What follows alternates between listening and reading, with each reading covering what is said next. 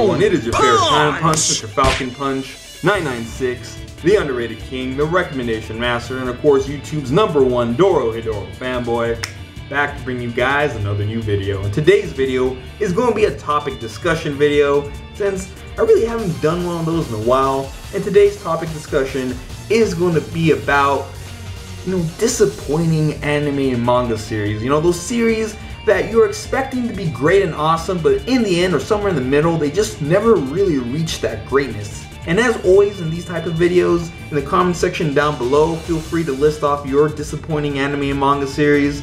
But now we're just going to start off my list, and first off we have Nobunaga.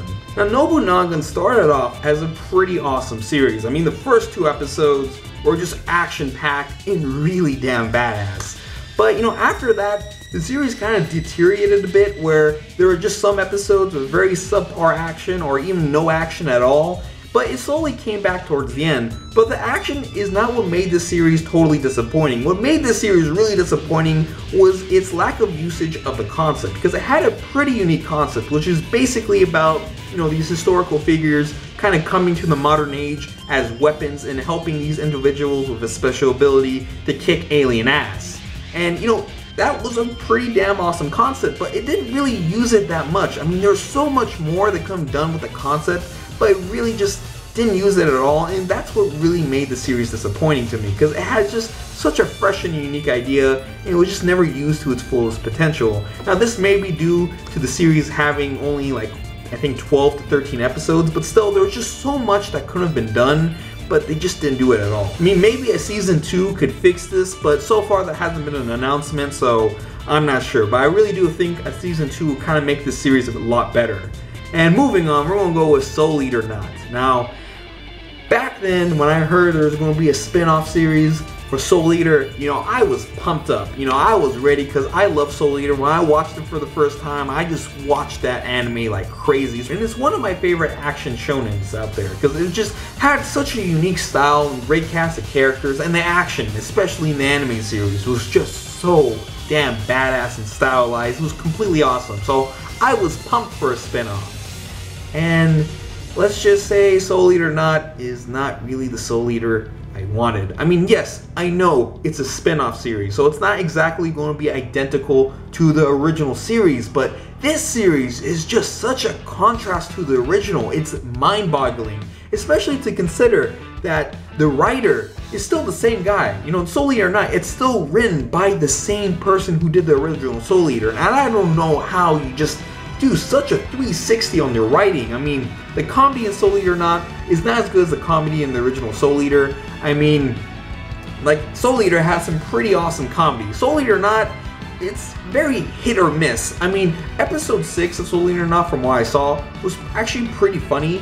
That was the episode, I think, where they kind of introduced Liz and Patty, and that episode overall was really funny. But beside that, a lot of the episodes just are not that good.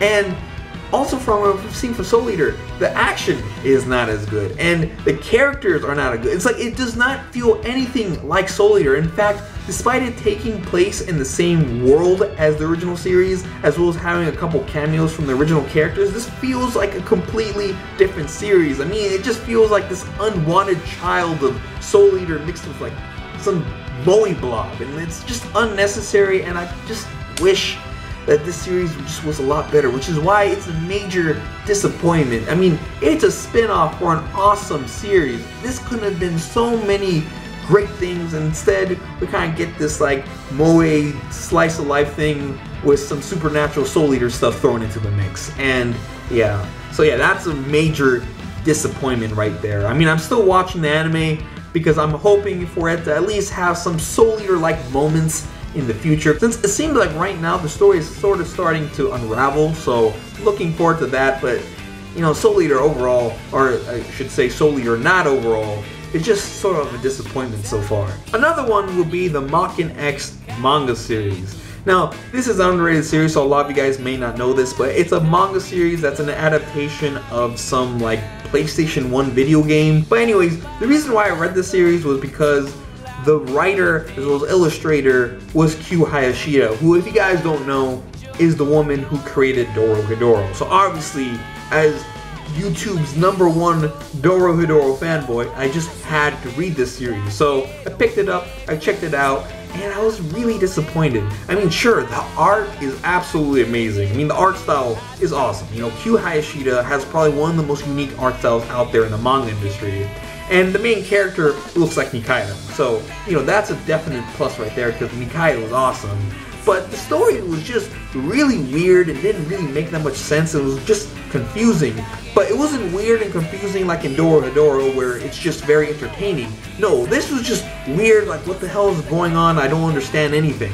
And that may be due because, you know, it's based off a video game, and I heard the story for the video game was pretty damn weird, so, you know, Q Hayashida didn't really have that much creative freedom with the story, but it was just a major disappointment, because I was just expecting, you know, more Q Hayashida badassery awesomeness, and instead, I just got some confusing pile of weirdness with, you know, some awesome artwork.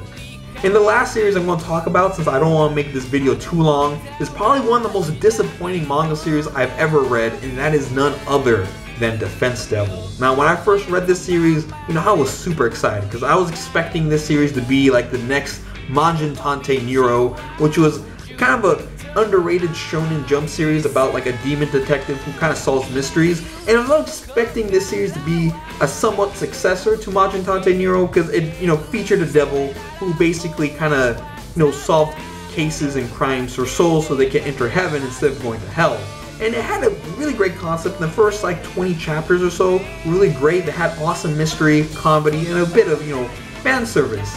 But then, as the series went on, it went from having really great mystery to being just the most cliche action battle shonen that I've ever read. I mean, it was just so bad. I mean, sure, I know Majin Tante Nero went from a mystery to an action series, but Majin Tante Nero did it right.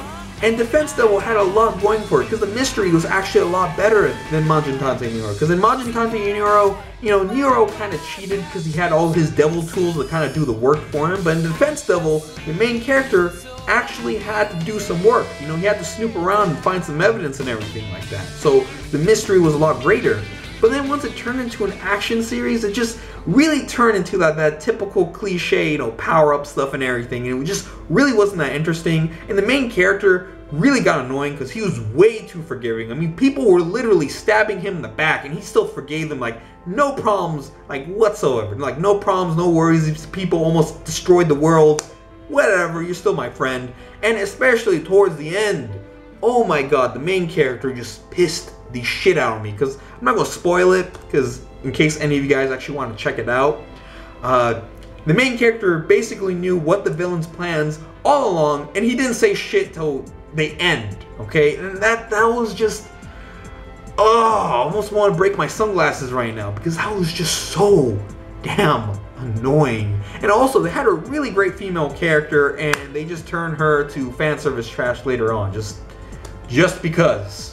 And yeah, that got that out of my system. But yeah, that's my list of disappointing anime and manga series. I mean, there are probably others that I've kind of overlooked or, you know, don't really remember. But I didn't want to make this video way too long. But as always, in the comment section down below, be sure to list off your disappointing anime and manga series. And as always, I am Mr.FalconPunch 996. Like, comment, subscribe. And if you haven't done any of that yet, you'll be Falcon Punch in the face. So you better do it. And I'll see you guys next time.